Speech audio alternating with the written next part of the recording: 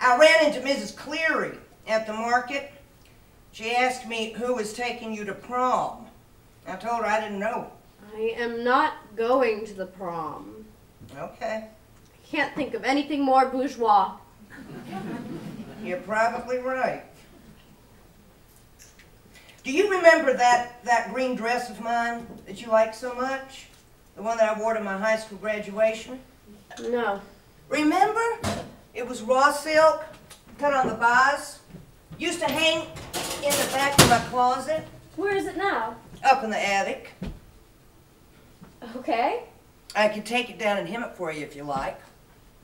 It would look good on you with all that hair. We are supposed to wear white to graduation. I know. I thought you might like it for something else. Like what?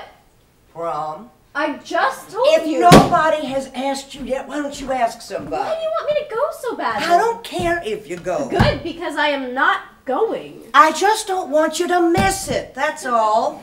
I missed my own prom, and I always regretted it.